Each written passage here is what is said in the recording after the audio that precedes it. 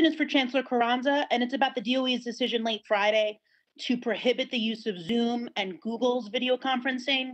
Spoken to a lot of teachers and parents this weekend who are really disappointed, and curious from them and then from myself, why hadn't the DOE looked at some of these privacy concerns before setting up this program? Sorry. And are there concerns that particularly students with special needs who get related services and rely heavily on Zoom for them, that they won't get these services due to, some people have said that Microsoft Teams is very confusing and they don't even know if they can download them. So if you could speak a little bit about the DOE's process. Thank you. Yeah, so look, we are very concerned about all students getting the support that they need.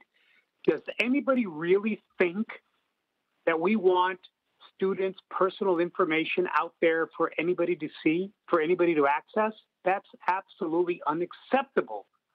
So we put out guidance, and it doesn't go into effect. It doesn't go into effect tomorrow. We want people to gradually transition to another format.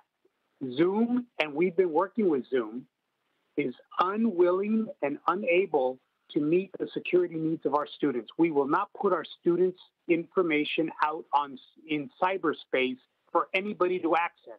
That is unacceptable. So the notion that we would let that happen is just not, it's not reality.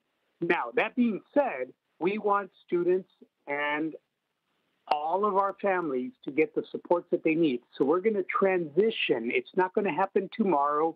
It's a transition to another format. The good thing is we have teachers that have bachelor's and master's and doctorate degrees that can figure this out. But we're going to make sure that our students' information is not out there for everybody to access. So work with us. We're going to do this in a very, very thoughtful manner. But that being said, we also want to be very clear that we're going to keep our students' information safe and secure. And when this was brought to our attention, like it's been brought to everybody's attention across the country, I'm in conversation with colleagues across the country that are superintendents of large school systems. This is not an issue of New York City. This is an issue across the country. We are going to make sure that our students' information is safe during this time period and going on. So it's not going into effect tomorrow. We're going to have a time to transition.